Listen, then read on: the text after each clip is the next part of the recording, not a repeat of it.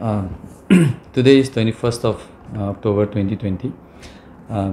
21st October is being celebrated as Police Commemoration Day since 1961. This is in remembrance of the incident in Ladakh Hot Springs, which happened in 1959, where a group of 20 CRPF police personnel were fired upon and grenades were thrown on them, due to which 10 policemen were martyred, 7 were held prisoners, and 3 escaped. So after that, in 1960, it was decided that this day will be observed as Police Commemoration Day in remembrance of the martyrs. So since 1961, around 33,000 police personnel have been martyred.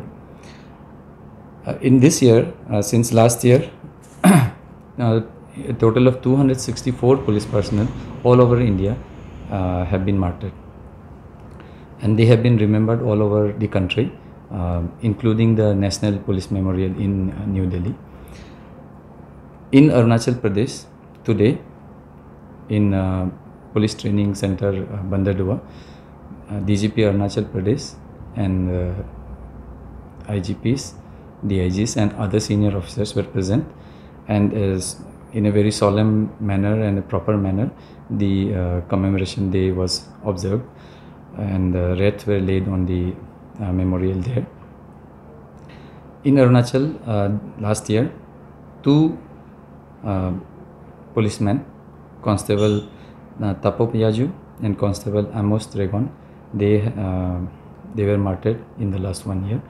Other than and they were also remembered in the occasion. Further, in Arunachal Pradesh, to commemorate the martyrs from the police, in various locations of Arunachal, like in all the districts actually, and in couple of districts, our senior officers, IGPs had also gone, IGPs and DIGs, and they have conducted commemoration day, observed commemoration day there in the remembrance of the martyrs.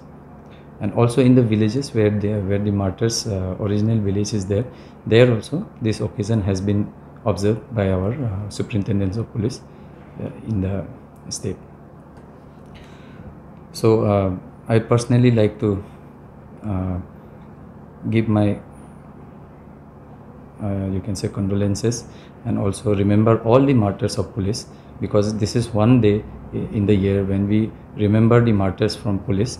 Otherwise we are always caught up in other duties, but this is a day where we retrospect and introspect and look forward in terms of the pride that we hold in our uniform.